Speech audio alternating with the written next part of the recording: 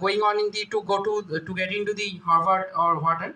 But I think there are also similar good colleges in the UK. They are teaching or they are providing the same quality and kind of education in the much lower cost. And the most of the factor is the opportunity cost here. Just because the UK is providing masters at 1 year, so you are saving 1 year tuition fee, and 1 year you are getting a job, and you are joining the job earliest, so you are getting a salary about roughly about $60,000 to $70,000 per annum, I think so.